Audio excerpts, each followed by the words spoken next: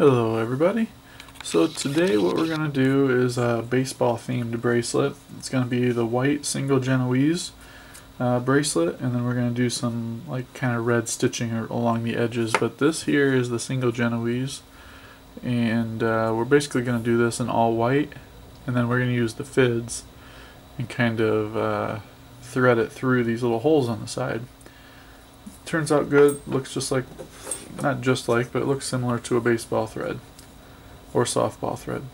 I've already got my paracord here. I've got about 12 feet of white continuous, and I've already done the half hitch on one side, so we're just going to flip that over, pull the paracord through my fingers so that we get rid of all the twists, and then flip the buckle back over, and from the bottom we go up through. And I already flattened the ends of the paracord, heat them up with a lighter, use a pair of pliers, and you can squish those down. It gives you a real nice flat edge to get through the buckle a lot easier. And let's see here. So I'm gonna go about this long, I think. So what you want to do is you want to get to this point where you've got one white cord coming off to the right and one white cord coming off to the left. And that looks about right. So what we want to do first is we want to do just a basic, I can't remember what kind of knot. I believe it's an overhand knot, but you're going to do it around the two inner strands. So what you're going to do is create a loop with your finger over here on the right side, take it across the two center strands, and then go around the back and through that loop.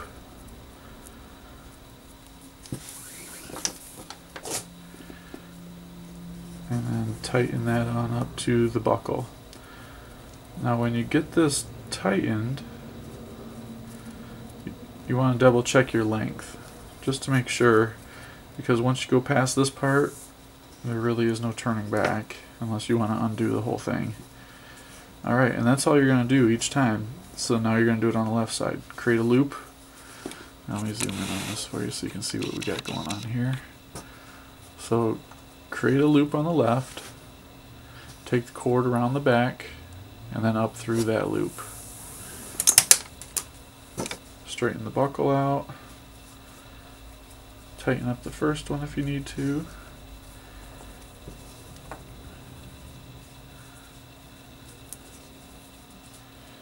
And then you can go ahead and tighten up the second one. And that's about it. You're really just going to keep doing the same thing over and over. So I'm going to do the same thing on the right side. So it goes left, right, left, right, left, right. So as you can see, taking your paracord, going over the top, take it around the back, and then pull it through this loop. And one easy way to tighten this is when you get to about here, if you use your finger on the back side and you hold this part of it, and use your thumb too, it'll kind of keep that loop there in place while you tighten it. And you want to pull these pretty tight just so that you get a nice even look to everything. Do one more on the left, create that loop, take it around back, and pull it all through the loop.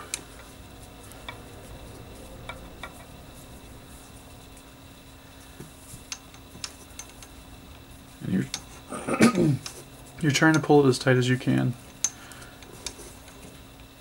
just to keep it nice and consistent.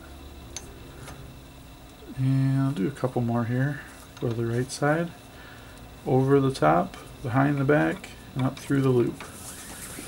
The smaller you can keep your loop over here, the easier it's going to be to work with, because that's all the less slack that you have to pull through.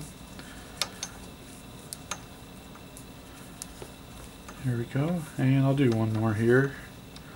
This is pretty easy. It just takes a little time because it's, one pass, you're just going down a little. So create the loop,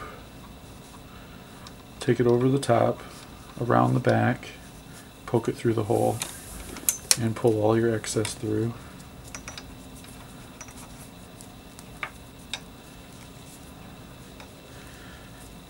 Alright, well, I am going to get this all done.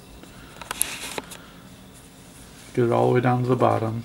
I'm going to come back, show you how to singe your ends, and then how to work with the fids to get your red laces going down the sides. Okay, so basically got this bracelet all finished, except for the red stitching, and I need to end this portion of the bracelet.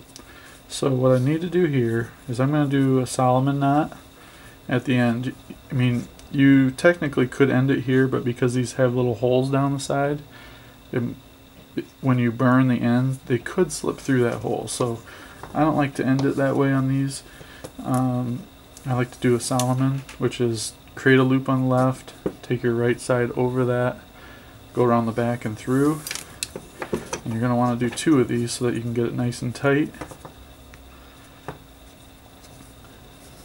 Now do it on the right side, create your loop, take your left cord over, and then go under, and then through that loop. And pull that nice and tight. It doesn't affect the look of the bracelet a whole lot. And then grab my snip and a lighter.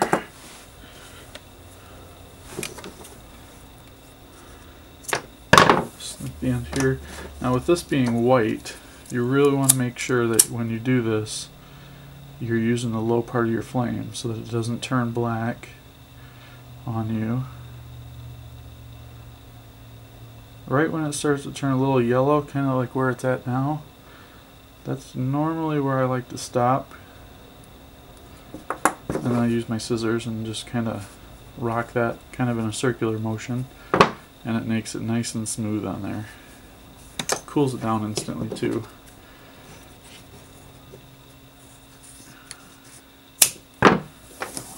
And I started with about 12 feet. I used about 8 feet, it looks like.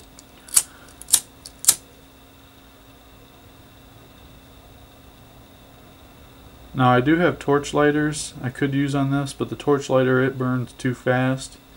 It's good for anything other than white, but I think it would actually turn the ends black, which I'm trying to avoid. And there we go. That's that. Alright, now on to the fids and the red.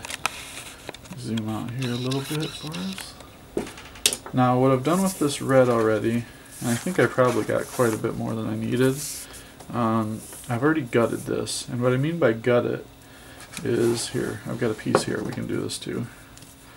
I'm just going to cut off a little section of this pink color, and basically what I mean by gutting it is you just take the inner threads completely out, so that leaves you with the inner threads here, and then you can discard those, and it leaves you with this empty tube of paracord.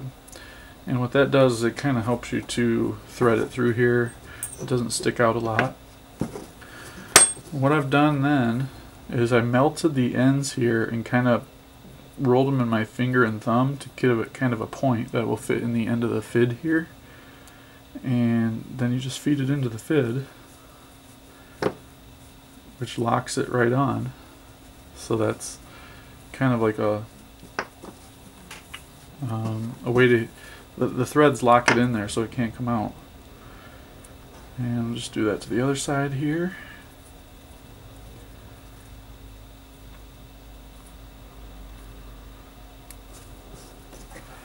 Okay, now I'm going to flip over the bracelet and find the 2 holes. Zoom in on this for us. As you can see, I have the first hole is here, and the second hole is here. So I'm going to start on both sides in the same spot, the top hole. So we'll just get that one going for a second, pull it about halfway through. We'll find the center point. We'll find the center point in just a second. Alright, now take your other fid and go down through the top hole on that side, which I think might be this one. Yep. Okay.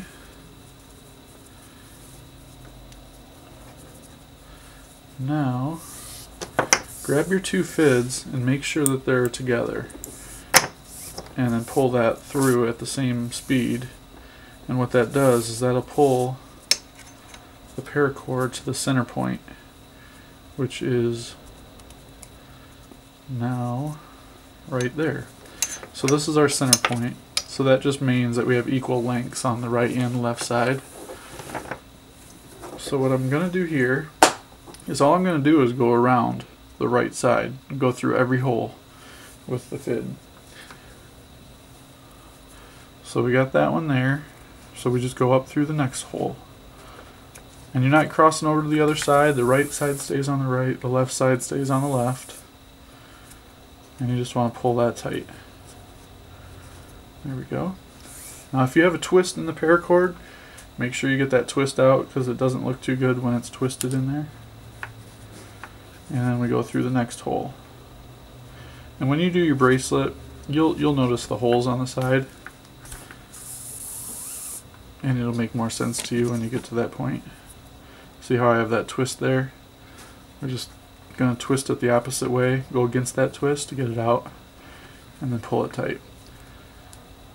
Now when I say holes, you might be able to see it on here a lot better because it's black, but you've got all these holes down each side. Those are the ones that we're just kind of, you know, going around to each one and then through that hole.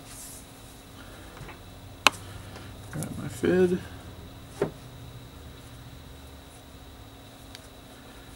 Through this one.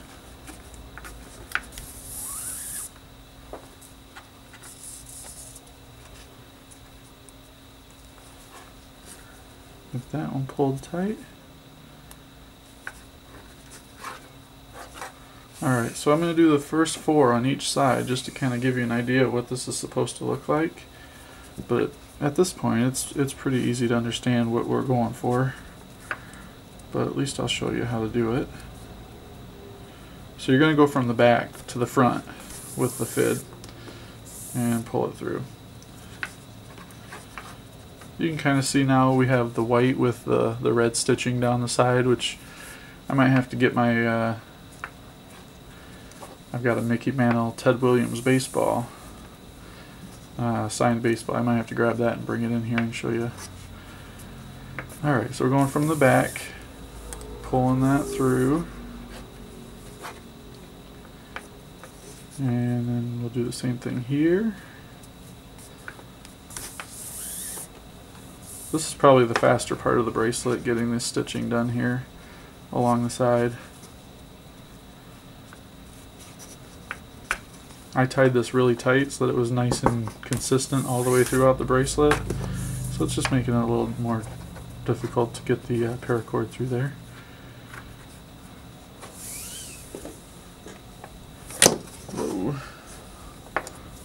And I'll do one more here, and then I'm going to finish it up, and I'll be back to show you how to end the bracelet. Hopefully my time on this bracelet isn't going past 15 minutes. I try to keep it under where I can, but sometimes it does happen where I go over. Apologize for that.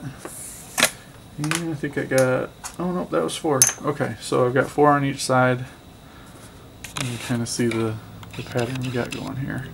Alright, well, let me finish this up and I'll be back again. Let's see. Now, I just finished up the last lace of the red right there. So what I want to do is I need to figure out a way to finish this. So I think I'm just going to take this and go right through where I melted the white one originally. Pull it through there, and then we're going to cut it at that point. Whoops. Got the other one in there. Alright, there we go. So I think I'm going to end it right there. And then what I did with this one is I just kind of did I looped it through there and came up through the other piece of the red. You can end it however you want. But that's how I did it. That was the best way. I could think of for doing that. Cut that off.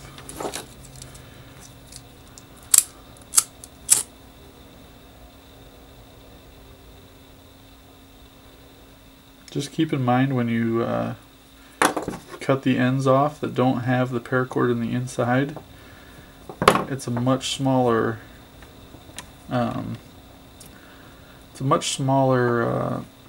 melted point there, instead of here you can kind of see you got the white one right next to it. It's a lot bigger footprint than the red one. Anyways, I've been talking too much on this video, so I'm going to hurry up and get this one finished. Oh man. This bracelet definitely probably took the longest out of all the bracelets I've done. Just a lot of tedious little steps in there. But there you go. That is my interpretation of a baseball bracelet. Turned out pretty good. There's one spot here where I pulled the red through too tight. I really got it figured out on this side though. Almost all of them are pretty nice and uniform. But it looks pretty good. I'm pretty happy with this for the first one. Thanks for watching. Don't forget, please hit that subscribe button. And I want to remind you of the contest that I got going on. The giveaway, 300 feet paracord plus 20 buckles. What you have to do is find the March 2014 picture on the BoredParacord Facebook page and just hit the share button on that picture.